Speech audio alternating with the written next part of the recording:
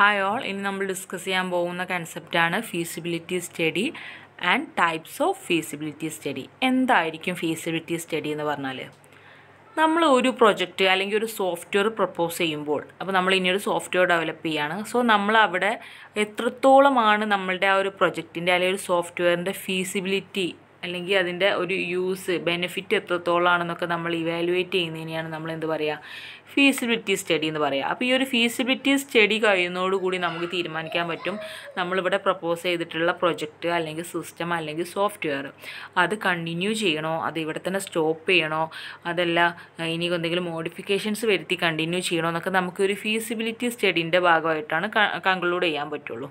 അപ്പോൾ നമ്മളുടെ software project management പ്രോസസ്സിനകത്തുള്ള ഒരുപാട് സ്റ്റേജസ് നമ്മൾ മുന്നേ പഠിച്ചിട്ടുണ്ട്. അതിനകത്ത് വൺ ഓഫ് ദ ഇമ്പോർട്ടൻറ്റ് സ്റ്റേജാണ് ഫീസിബിലിറ്റി സ്റ്റഡി എന്ന് പറയുന്നത്. ആ പേര് പറയുന്ന പോലെ തന്നെ അതൊരു ഫീസിബിലിറ്റി അനാലിസിസ് ആണ്. അല്ലെങ്കിൽ നമ്മുടെ സോഫ്റ്റ്വെയർ പ്രൊഡക്റ്റിനെ നമ്മൾ മെഷർ ചെയ്യാണ് ഇവിടെ ചെയ്യുന്നത്. എത്രത്തോളമാണ് നമ്മളുടെ ഈ ഒരു പ്രൊഡക്റ്റ് നമ്മുടെ ഓർഗനൈസേഷന് അതിൻ്റെ പ്രാക്ടിക്കൽ പോയിൻ്റ് ഓഫ് വ്യൂവിൽ എത്രത്തോളം ബെനിഫിഷ്യൽ ആണ്, എത്രത്തോളം യൂസ്ഫുൾ ആണ് എന്നൊക്കെ നമ്മളിവിടെ മെഷർ ചെയ്യാണ് ചെയ്യുന്നത് ഈ ഒരു ഫീസിബിലിറ്റി സ്റ്റഡിയിലൂടെ. പിന്നെ ഈ ഒരു ഫീസിബിലിറ്റി സ്റ്റഡി എന്ന് പറഞ്ഞാൽ പല പർപ്പസിൻ്റെ ബേസിൽ നമുക്ക് എന്ത് ചെയ്യാൻ പറ്റും, ഇമ്പോർട്ടൻസ് കൊടുത്തിട്ട് നമുക്ക് സ്റ്റഡി ചെയ്യാൻ പറ്റും അല്ലെങ്കിൽ ഇവാലുവേറ്റ് ചെയ്യാൻ പറ്റും. അതെന്ന് പറഞ്ഞാൽ അതിൻ്റെ ഡെവലപ്മെൻറ്റ് ബേസിലാവട്ടെ, ഇംപ്ലിമെൻറ്റേഷൻ ആവട്ടെ, അതേപോലെ തന്നെ നമ്മുടെ ഓർഗനൈസേഷന് വേണ്ടി എത്രത്തോളം കോൺട്രിബ്യൂഷൻ ഈ പ്രൊജക്റ്റിന് കൊടുക്കാൻ പറ്റും. അങ്ങനെ പല രീതിയിൽ പല ടൈപ്പിൽ നമ്മൾ ഫീസിബിലിറ്റി സ്റ്റഡി നടത്തുന്നുണ്ട്. ഇവിടെ നമ്മൾ അതിൻ്റെ ടൈപ്സ് ഓഫ് ഫീസിബിലിറ്റി സ്റ്റഡിയാണ് ഇനി ഡിസ്കസ് ചെയ്യാൻ പോകുന്നത്.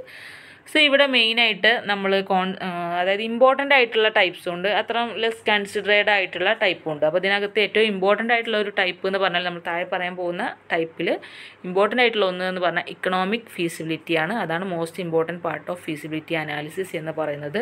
കാരണം നമ്മൾ ഒരുപാട് കോസ്റ്റ് എന്ന് പറഞ്ഞാൽ നമുക്ക് അത്രയും ഇമ്പോർട്ടൻ്റ് ആയിട്ടുള്ള ഒരു കാര്യമാണ്. അപ്പോൾ അതുകൊണ്ട് തന്നെ അത്രയും കോസ്റ്റ് കൊടുക്കുമ്പോൾ അത്രത്തോളം ബെനിഫിഷ്യൽ ആണോ നമ്മുടെ പ്രൊഡക്റ്റ് എന്നുള്ളിടത്താണ് അത് നിർത്തണോ അത് തുടരണോ എന്നുള്ള പോയിന്റ് കിടക്കുന്നത്. അതേപോലെ തന്നെ ഇതിനകത്ത് ലെസ് കൺസിഡറേഷൻ വരുന്ന കൺസെപ്റ്റ് എന്ന് പറഞ്ഞാൽ ലീഗൽ ഫീസിബിലിറ്റിയാണ്. ഈ ലീഗൽ ഫീസിബിലിറ്റി എന്ന് പറഞ്ഞാൽ എത്രത്തോളം എത്തിക്കൽ ഇഷ്യൂസ് വരാം, ലീഗൽ ഇഷ്യൂസൊക്കെ വരാം, അതൊക്കെ അനലൈസ് ചെയ്തിട്ട് അതൊക്കെ സോൾവ് ചെയ്ത് അങ്ങനെ മുന്നോട്ട് പോകാമെന്നാണ് അവിടെ ഡിസ്കസ് ചെയ്യുന്നത്. സോ ഫസ്റ്റ് കൺസെപ്റ്റ് എന്ന് പറഞ്ഞാൽ അല്ലെങ്കിൽ first type of feasibility study എന്ന് പറഞ്ഞാൽ ടെക്നിക്കൽ ഫീസിബിലിറ്റിയാണ്. അതായത് ഈ ടെക്നിക്കൽ ഫീസിബിലിറ്റി കാലത്ത് പറയുന്നത് എന്താണെന്ന് വെച്ചാൽ, ഇപ്പോൾ നമുക്ക് കറൻ്റ്ലി അവൈലബിൾ ആയിട്ടുള്ള റിസോഴ്സസ് എന്തൊക്കെയാണ്. ഇപ്പോൾ ടെക്നിക്കൽ വൈസിൽ നോക്കുമ്പോൾ ഹാർഡ്വെയർ ഏതൊക്കെയാണ് നമ്മൾ യൂസ് ചെയ്യുന്നത്, സോഫ്റ്റ്വെയർ ഏതൊക്കെയാണ് യൂസ് ചെയ്യുന്നത്, അലോങ് വിത്ത് റിക്വയർഡ് ടെക്നോളജി, നമുക്ക് എത്രത്തോളം ടെക്നോളജി അതിനകത്ത് യൂസ് ചെയ്യേണ്ടി വരുമോ അതൊക്കെ നമ്മളിപ്പോൾ കറൻ്റ്ലി അവൈലബിൾ ആയിട്ടുള്ള ടെക്നോളജീസൊക്കെ നമ്മൾ യൂസ് ചെയ്യുമ്പോൾ അതൊക്കെ നമ്മൾ എന്ത് ചെയ്യണം, അനലൈസ് ചെയ്യണം. നമ്മൾ ഈ ഒരു പ്രൊജക്റ്റ് ഡെവലപ്പ് ചെയ്യാൻ പോവാണ്. സോ അവിടെ നമ്മൾ യൂസ് ചെയ്യുന്ന ഹാർഡ്വെയർസ്, സോഫ്റ്റ്വെയർസ്, ടെക്നോളജീസൊക്കെ എന്തൊക്കെയാണ് എന്നൊക്കെ നമ്മളിവിടെ എന്ത് ചെയ്യണം, നമ്മൾ അനലൈസ് ചെയ്യണം. This technical feasibility study gives report whether there exists correct required resource and technology which will be used for project development. അങ്ങനെ നമ്മൾ ഇത് അനലൈസ് ചെയ്യുന്നതിൻ്റെ ഭാഗമായിട്ട് നമ്മൾ റിപ്പോർട്ട് ക്രിയേറ്റ് ചെയ്യും. ആ റിപ്പോർട്ട് ക്രിയേറ്റ് ചെയ്തതിനനുസരിച്ചാണ് നമുക്കിപ്പോൾ എക്സിസ്റ്റ് ആയിട്ടുള്ള റിക്വയർഡ് റിസോഴ്സസ് തന്നെ മതിയോ നമ്മുടെ ഈ പ്രൊജക്റ്റിന് വേണ്ടിയിട്ട്, അതോ ഇനി അഡ്വാൻസ്ഡ് ആയിട്ടുള്ള ടെക്നോളജീസൊക്കെ നമ്മൾ എന്ത് വേണോ യൂസ് ചെയ്യണോ എന്നൊക്കെ നമ്മൾ കൺഫേം ചെയ്യുന്നത് ഈ ഒരു ഫീസിബിലിറ്റി സ്റ്റഡിയിലൂടെയാണ്. അപ്പോൾ നമ്മൾ പറഞ്ഞ പോലെ ഹാർഡ്വെയർ നമ്മൾ എന്ത് ചെയ്തു, അനലൈസ് ചെയ്തു, സോഫ്റ്റ്വെയർ അനലൈസ് ചെയ്തു, ടെക്നോളജി അനലൈസ് ചെയ്തു. അതോടൊപ്പം തന്നെ നമ്മൾ അനലൈസ് ചെയ്യുന്ന വേറൊരു കാര്യമാണ് നമ്മളുടെ ടെക്നിക്കൽ ടീം. ഇത്രയും കൺസെപ്റ്റ് ഉണ്ടായ പോലെ പിന്നെ അതിൻ്റെ ബാക്കിലുള്ള ടെക്നിക്കൽ ടീമിൻ്റെ ക്യാപ്പബിലിറ്റി എത്രത്തോളമാണ്, അവരുടെ ടെക്നിക്കൽ സ്കിൽസ് എത്രത്തോളാണെന്നൊക്കെ ഇവിടെ എന്ത് ചെയ്യുന്നുണ്ട്, അനലൈസ് ചെയ്യുന്നുണ്ട്. Existing technology can be used or not, maintenance and upgradation is easy. അതേപോലെ തന്നെ നമ്മൾ എക്സിസ്റ്റിംഗ് ആയിട്ടുള്ള ടെക്നോളജീസ് തന്നെ മതിയോ നമുക്ക് യൂസ് ചെയ്യണം, അതോ അഡ്വാൻസ്ഡ് ആയിട്ടുള്ള ടെക്നോളജി യൂസ് ചെയ്യണോ, അതേപോലെ തന്നെ മെയിൻ്റെനൻസും അപ്ഗ്രേഡേഷനും ഒക്കെ എത്രത്തോളം ഈസിയാണ്, അതേപോലെ നമ്മൾ ചൂസ് ചെയ്ത ഈ ഒരു ടെക്നോളജിക്ക് ഇതൊക്കെ എത്രത്തോളം ഈസിയാണ്, അതോ ഇനിയും നമുക്ക് അഡ്വാൻസ്ഡ് ആയിട്ട് അതും യൂസ് ചെയ്യേണ്ടി വരും. അങ്ങനെ എല്ലാ രീതിയിലും ടെക്നിക്കൽ ലെവലിലുള്ള എല്ലാ രീതിയിലുള്ള അനലൈസിങ്ങും നമ്മൾ ഈ ഒരു ടെക്നിക്കൽ ഫീസിബിലിറ്റിയിൽ നടത്തുന്നുണ്ട്. Next operational ഫീസിബിലിറ്റിയാണ്. ഓപ്പറേഷണൽ ഫീസിബിലിറ്റി എന്ന് പറയുമ്പോൾ നമ്മൾ ആ പ്രൊഡക്റ്റിന് വേണ്ടിയിട്ട് അല്ലെങ്കിൽ നമ്മുടെ റിക്വയർമെൻറ്റിന് വേണ്ടിയിട്ട് ഇപ്പോൾ ഒരു യൂസർ കുറേ റിക്വയർമെൻറ്റ്സ് പറഞ്ഞു, അപ്പോൾ എത്രത്തോളം സർവീസാണ് ഈ ഒരു ടീം ഓർഗനൈസേഷൻ എത്രത്തോളം സർവീസസാണ് പ്രൊവൈഡ് ചെയ്യുന്നത്, അതായത് ഡിഗ്രി ഓഫ് പ്രൊവൈഡിങ് സർവീസസ് എത്രത്തോളമാണ്.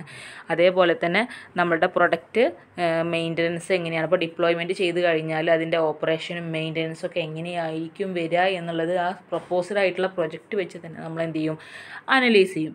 Along with these other operational scopes are determining usability of product such suggest solutions by software development team acceptable or not. അതോടൊപ്പം തന്നെ നമ്മൾ ഇതിൻ്റെ ഓപ്പറേഷണൽ സ്കോപ്പുകൾ എത്രത്തോളമാണ്, നമ്മളുടെ ഈ ഒരു പ്രൊഡക്റ്റിൻ്റെ ഓപ്പറേഷണൽ സ്കോപ്പുകൾ, അതേപോലെ പ്രൊഡക്റ്റിൻ്റെ യൂസബിലിറ്റി എത്രത്തോളമാണ്, അതേപോലെ തന്നെ നമ്മളുടെ ഈ സോഫ്റ്റ്വെയർ ഡെവലപ്മെൻറ്റ് ടീം നമ്മുടെ മുന്നിൽ സജസ്റ്റ് ചെയ്ത് തന്നിട്ടുള്ള സൊല്യൂഷൻസ് ഉണ്ടായിരിക്കും നമ്മൾ ഓരോ റിക്വയർമെൻറ്റിനനുസരിച്ച് അതൊക്കെ എത്രത്തോളം അക്സെപ്റ്റബിൾ ആണ്. അതായത് ഓപ്പറേഷണൽ ലെവലിലുള്ള ഫീസിബിലിറ്റിയാണ് മൊത്തത്തിൽ നമ്മളിവിടെ അനലൈസ് ചെയ്യുന്നത്. അതാണ് ഓപ്പറേഷണൽ ഫീസിബിലിറ്റി. പിന്നെ എക്കണോമിക് ഫീസിബിലിറ്റി, ഞാൻ പറഞ്ഞു ഏറ്റവും ഇമ്പോർട്ടൻ്റ് ആയിട്ടുള്ള ഒരു ഫീസിബിലിറ്റി സ്റ്റഡിയാണ് എക്കണോമിക് ഫീസിബിലിറ്റി എന്ന് പറയുന്നത്. It is the study cost and benefit of the project is analysed. അതായത് എത്രത്തോളം കോസ്റ്റ് വരുന്നുണ്ട്, അത്രത്തോളം ബെനിഫിറ്റ് ആ പ്രൊജക്റ്റിനുണ്ടോ എന്നൊക്കെ ഡീറ്റെയിൽഡ് ആയിട്ട് അനലൈസ് ചെയ്യും. Under the feasibility study, a detailed analysis carried out what will be the cost of project for development. എത്രത്തോളം cost നമ്മുടെ ആ പ്രൊജക്റ്റിനാകും, അത് എന്ന് പറഞ്ഞാൽ എല്ലാ രീതിയിലുള്ള കോസ്റ്റ് ഇൻക്ലൂഡഡ് ആയിരിക്കും. All required cost for final development, അതായത് ആ ഫൈനൽ ഡെവലപ്മെൻറ്റ് വരുന്ന വരെ മൊത്തം കോസ്റ്റ് നമ്മൾ റിക്വയർമെൻറ്റ് സ്റ്റേജ് തൊട്ട് ആ ഫൈനൽ ഡിപ്ലോയ്മെൻറ്റ് വരെയുള്ള, പിന്നെ കഴിഞ്ഞ് മെയിൻ്റനൻസ് എല്ലാ സ്റ്റേജുകളും അവിടെ ഇൻക്ലൂഡഡ് ആയിരിക്കും. കാരണം അത്രയും ബെനിഫിഷ്യൽ ആയിട്ടുള്ള ഒരു പ്രൊഡക്റ്റ് തന്നെയാണോ എന്ന് അനലൈസ് ചെയ്യാണ് നമുക്ക് വേണ്ടത്. എന്നാൽ ഞാൻ പറഞ്ഞ പോലെ തുടരണോ അതോ നിർത്തണോ എന്നൊക്കെ കൺഫേം ചെയ്യാൻ പറ്റുള്ളൂ. അപ്പോൾ എന്തൊക്കെയാണ് കോസ്റ്റ് വരിക? Hardware and software resource required എത്രത്തോളമാണ്, അതിൻ്റെ കോസ്റ്റ് എങ്ങനെയാണ്, പിന്നെ design cost, development cost, operational cost and zone, അങ്ങനെ എല്ലാ രീതിയിലുള്ള കോസ്റ്റും ഇവിടെ നമ്മൾ അനലൈസ് ചെയ്യണം. After that it is analysed whether the project will be beneficial in terms of finance for organisation or not. അതായത് ഓർഗനൈസേഷൻ തന്നെ പല ലെവലിലും ഉണ്ടായിരിക്കും, ലാർജ് സ്കെയിലും സ്മോൾ സ്കെയിലൊക്കെ ഉണ്ടായിരിക്കും. അപ്പോൾ ആ ഓർഗനൈസേഷൻ്റെ ആ ഒരു ലെവലിനനുസരിച്ച് ബെനിഫിറ്റ്, ഈ ഒരു ഫിനാൻഷ്യൽ ബെനിഫിറ്റും അതിനോടൊപ്പം തന്നെ യൂസബിലിറ്റി ഒക്കെ നടക്കുന്നുണ്ടോ എന്നുള്ളത് വെച്ചിട്ടേ നമുക്ക് എന്ത് ചെയ്യാൻ പറ്റുള്ളൂ, കൺഫേം ചെയ്യാൻ പറ്റുള്ളൂ. നെക്സ്റ്റ് ആണ് ലീഗൽ ഫീസിബിലിറ്റി. നമ്മൾ പറഞ്ഞു ലീഗൽ ഫീസിബിലിറ്റിയാണ് ലെസ് കൺസിഡേർഡ് ആയിട്ടുള്ള ഒരു ടൈപ്പ് ഓഫ് ഫീസിബിലിറ്റി സ്റ്റഡി എന്ന് പറയുന്നത്. ഇത് നമ്മൾ ലീഗൽ പോയിന്റ് ഓഫ് വ്യൂവിലാണ് നമ്മൾ നമ്മുടെ പ്രൊജക്റ്റിനെ അനലൈസ് ചെയ്യാൻ പോകുന്നത്. This include analysing barriers of legal implementation of project. നമ്മുടെ പ്രൊജക്റ്റ് ഇംപ്ലിമെൻറ്റ് ചെയ്യുമ്പോൾ എന്തൊക്കെയാണ് ലീഗൽ ബാരിയേഴ്സ് വരിക എന്നാണ് നമ്മളിവിടെ അനലൈസ് ചെയ്യുന്നത്. അത് ഡാറ്റ പ്രൊട്ടക്ഷൻ ആക്ട് ആവാം, സോഷ്യൽ മീഡിയ ലോസ് ആവാം, പ്രോജക്റ്റ് സർട്ടിഫിക്കറ്റ് ആവാം, ലൈസൻസ് ആവാം, കോപ്പിറൈറ്റ് എക്സെട്ര, അങ്ങനെ എന്തും ആവാം. Overall, it can be said that the legal feasibility study is study to know if proposed project conform legal and ethical requirements. അതായത് ഇതിനകത്ത് എത്രത്തോളം നമ്മളെ ലീഗൽ ആൻഡ് എത്തിക്കൽ റിക്വയർമെൻറ്റ്സിന് അത് എത്രത്തോളം എഫക്റ്റ് ചെയ്യുന്നുണ്ട്, അത് കുഴപ്പമില്ലാതെ ഇഷ്യൂസൊന്നും ഇല്ലാതെ പോകുക എന്നുള്ളതാണ് ഇതിൻ്റെ മെയിൻ എയിം എന്ന് പറഞ്ഞാൽ. സോ അത്തരം ലീഗൽ ഫീസിബിലിറ്റി സ്റ്റഡി യൂസ് ചെയ്തുകൊണ്ടാണ് നമ്മൾ എത്രത്തോളം നമ്മളുടെ പ്രപ്പോസ്ഡ് പ്രൊജക്റ്റിന് നമുക്ക് കൺഫേം ചെയ്യാൻ പറ്റുമെന്ന് തീരുമാനിക്കുന്നത്. ഈ ഒരു ലീഗൽ ഫീസിബിലിറ്റി സ്റ്റഡീൻ്റെ ബേസിലാണ്. ഇത് പൊതുവേ അത്ര ഇഷ്യൂ വരാറില്ല, പൊതുവേ ലീഗൽ ഫീസിബിലിറ്റി ഇഷ്യൂസ് വരാറില്ല. അതുകൊണ്ട് തന്നെയാണ് അതൊരു ലെസ് കൺസിഡേർഡ് ആയിട്ട് മാറുന്നത്. പിന്നെ ഷെഡ്യൂൾ ഫീസിബിലിറ്റി. ഷെഡ്യൂൾ ഫീസിബിലിറ്റി എന്ന് പറഞ്ഞാൽ നമ്മളിപ്പോൾ ഒരു പ്രൊജക്റ്റ് ഉണ്ടാക്കുമ്പോൾ എന്തെങ്കിലും അല്ലല്ലോ അത് ഡെവലപ്പായി വരേണ്ടത്. ഒരു ടൈം ലൈൻസ് കൊടുക്കും, അല്ലെങ്കിൽ ഡെഡ് ലൈൻസ് ഒക്കെ കൊടുത്തിട്ട് അതിൻ്റെ ബേസിലാണ് നമുക്ക് ആ പ്രൊഡക്റ്റ് ഡിപ്ലോയ്മെൻറ്റ് കിട്ടേണ്ടത്. സോ നമ്മൾ എന്ത് ചെയ്യുക, ഈ ടൈം ലൈൻസും ഡെഡ് ലൈൻസും ഒക്കെ അനലൈസ് ചെയ്യുകയാണ് ഷെഡ്യൂൾ ഫീസിബിലിറ്റിക്കകത്ത് ചെയ്യുന്നത്. എത്ര ടീം എത്ര സമയം കൊണ്ട് ഈ ഒരു പ്രൊജക്റ്റ് കംപ്ലീറ്റ് ചെയ്യുന്നുണ്ട്, അതേപോലെ തന്നെ ഈ ഒരു കാര്യം, അതായത് കറക്റ്റ് ടൈമിൽ എന്താണ് നമ്മുടെ പ്രൊഡക്റ്റ് ഡിപ്ലോയ് ചെയ്യുക എന്ന് പറഞ്ഞാൽ അത് അത്രയധികം ഇമ്പാക്റ്റ് ഒരു ഓർഗനൈസേഷനകത്തുള്ള ഒരു കാര്യമാണ്. അതുകൊണ്ട് തന്നെ കംപ്ലീറ്റ് ആ ഒരു പറഞ്ഞ ടൈം ലൈനിൻ്റെ ഉള്ളിൽ അല്ലെങ്കിൽ ഡെഡ് ലൈനിൻ്റെ ഉള്ളിൽ ആ പ്രൊജക്റ്റ് കംപ്ലീറ്റ് ആയിട്ടില്ലെങ്കിൽ അതൊരു വലിയൊരു ഫെയിലിയർ ആയിട്ട് മാറും. സോ അതുകൊണ്ട് തന്നെ ഷെഡ്യൂൾ ഫീസിബിലിറ്റി എന്ന് പറയുന്നത്, ഷെഡ്യൂൾ ഫീസിബിലിറ്റി സ്റ്റഡി എന്ന് പറഞ്ഞാൽ അത്രയും ഇമ്പോർട്ടൻ്റ് ആയിട്ടുള്ള കാര്യമാണ്. അപ്പോൾ ആദ്യം തന്നെ നമ്മൾ ടൈമൊക്കെ ഷെഡ്യൂൾ ചെയ്ത് വെക്കും. ഇത്ര ടൈം ലൈനിനുള്ളിൽ ഇത്ര മൊഡ്യൂൾ കഴിയണം, ഇത്ര ടൈം ലൈനിനുള്ളിൽ ഇത്ര ഡെഡ് ലൈൻ കൊടുക്കണം, അങ്ങനെയൊക്കെ സെറ്റ് ചെയ്ത് കൊടുത്തിട്ട് അത് ആ ടൈമിൽ നടക്കുന്നില്ലെന്ന് കൂടെ നമ്മൾ എന്ത് ചെയ്യണം, അനലൈസ് ചെയ്യണം. അതാണ് ഷെഡ്യൂൾ ഫീസിബിലിറ്റി എന്ന് പറയുന്നത്. ഇനി നീഡ് ഓഫ് ഫീസിബിലിറ്റി സ്റ്റഡി. അപ്പോൾ നമ്മൾ ഇത്രയും ടൈം നമ്മളിപ്പോൾ ടൈപ്സ് ഓഫ് ഫീസിബിലിറ്റി പറഞ്ഞു. ഇനി നമ്മൾ പറയാൻ പോകുന്നത് എന്താണ് ഈ ഒരു ഫീസിബിലിറ്റി സ്റ്റഡീൻ്റെ നീഡ്, എന്തിനാണ് നമ്മളിങ്ങനെ ഒരു ഫീസിബിലിറ്റി സ്റ്റഡി കൊണ്ടുവരുന്നത്. നമ്മൾ പറഞ്ഞു it is important stage of software project management process as after completion of feasibility study it give conclusion whether or go head with proposal project. അതായത് നമ്മൾ ഈ ഒരു പ്രാക്ടിക്കൽ അല്ലെങ്കിൽ നമ്മൾ ഈ ഒരു ഫീസിബിലിറ്റി സ്റ്റഡി ചെയ്ത് കഴിഞ്ഞതിന് ശേഷമാണ് നമുക്ക് എന്ത് ചെയ്യാൻ പറ്റുള്ളൂ, തീരുമാനിക്കാൻ പറ്റുള്ളൂ, കൺക്ലൂഷനിൽ എത്താൻ പറ്റുള്ളൂ. നമ്മളിപ്പോൾ ഈ പറഞ്ഞ പ്രൊജക്റ്റുമായിട്ട് നമുക്ക് മുന്നോട്ട് പോകണോ, അതല്ല ഇപ്പോൾ ഇവിടെ വെച്ച് ഈ പ്രൊജക്റ്റ് അവസാനിപ്പിക്കണോ, അതല്ല നമുക്ക് എന്തെങ്കിലും മോഡിഫിക്കേഷൻസ് വരുത്തിയിട്ട് ഈ പ്രപ്പോസ്ഡ് പ്രൊജക്റ്റ് തന്നെ വീണ്ടും തുടരണോ എന്നൊക്കെ നമ്മൾ തീരുമാനിക്കുന്നത് ഈ ഒരു ഫീസിബിലിറ്റി സ്റ്റഡിക്ക് ശേഷമാണ്.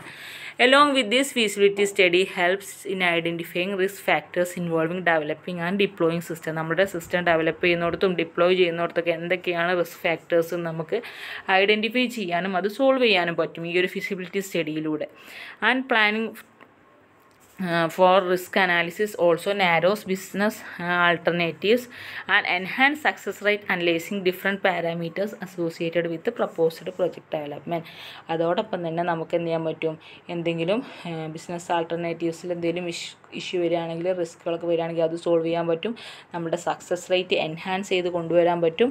മാത്രമല്ല നമ്മൾ ഈ പ്രൊപ്പോസ്ഡ് പ്രൊജക്റ്റ് ഡെവലപ്മെൻറ്റിനകത്ത് നമുക്ക് ഡിഫറെൻറ്റ് പാരാമീറ്റേഴ്സ് അനലൈസ് ചെയ്തുകൊണ്ട് തന്നെ മാക്സിമം സക്സസ്സിൽ നമ്മുടെ പ്രൊജക്റ്റ് ഡെവലപ്പ് ചെയ്ത് കൊണ്ടുവരാനും പറ്റും. സോ അത്രയും ഇമ്പോർട്ടൻ്റ് ഉള്ള ഒരു കൺസെപ്റ്റാണ് നമ്മുടെ ഈ ഫീസിബിലിറ്റി സ്റ്റഡി എന്ന് പറഞ്ഞാൽ. കാരണം അതാണ് പിന്നീട് അങ്ങനെയുള്ള എന്ത് കാര്യവും തീരുമാനിക്കുന്നത്. കാരണം അതിൻ്റെ റിപ്പോർട്ടിൻ്റെ ബേസിലാണ് പറഞ്ഞല്ലോ പ്രൊജക്റ്റ് തുടരണോ അതോ നിർത്തണോ, അതെല്ലാം നമ്മൾ ഈ മോഡിഫിക്കേഷൻസ് വരുത്തി ഏറ്റവും ബെസ്റ്റ് ആയിട്ടുള്ള ഒരു പ്രൊജക്റ്റായിട്ട് മാറാനുള്ള സാധ്യതയൊക്കെ അവിടെ ഉണ്ട്. സോ അതൊക്കെ മുന്നിൽ കണ്ടുകൊണ്ടാണ് നമ്മൾ എന്ത് ചെയ്യുന്നത്, ഇങ്ങനെ ഒരു കൺക്ലൂഷനിൽ എത്തുന്നത്. സോ ഫീസിബിലിറ്റി സ്റ്റഡിക്ക് അത്രയും ഇമ്പോർട്ടൻ്റ് ആയിട്ടുള്ള ഒരു റോളുണ്ട് കേട്ടോ. ഓക്കെ, അപ്പോൾ ഇത്രയാണ് ടൈപ്സ് ഓഫ് ഫീസിബിലിറ്റി ഉള്ളത്. അപ്പോൾ എല്ലാവരും നോട്ട്സൊക്കെ എഴുതിയെടുത്തോളൂ. Okay, thank you.